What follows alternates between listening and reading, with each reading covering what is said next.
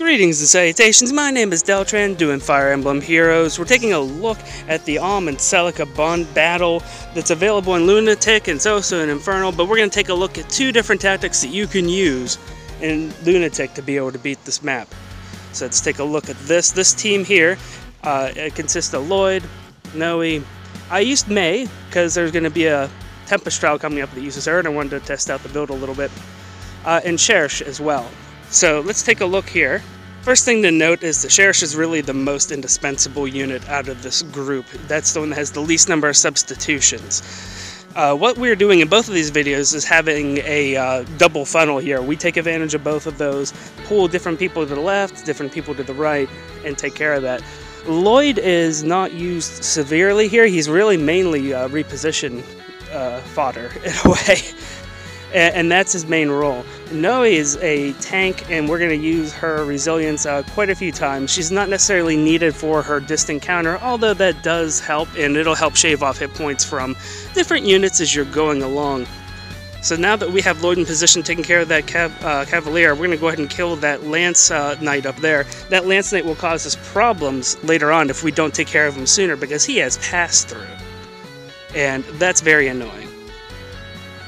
So right now, you see that the turn comes up, and one thing to note is that that green mage that just stepped over has Windsweep, so whenever that gets triggered, basically it means you don't get to counterattack. So if you are trying to use range counters or mages or other shenanigans there, be careful. Now, one other thing to note is the fact that we are so far back with Cherish and May. May's drawback is incredibly useful in this battle, being able to reposition her. Of course, you can use Nunu, but there's a reason why I wanted to use May other than to just test her, but for the most part we kept away from Celica, who is a nuking mage, and she would definitely shred Nunu if given the chance.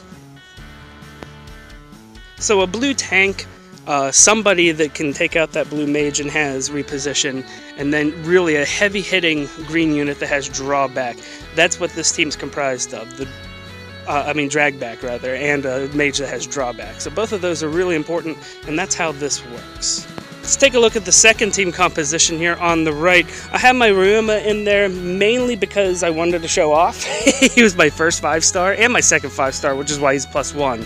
Otherwise, he has distant counter on him, which we do use once, but if you have a mage that can kill off the blue Cavalier on the left and take a hit, then really that's all that matters. And of course has reposition, because reposition is awesome.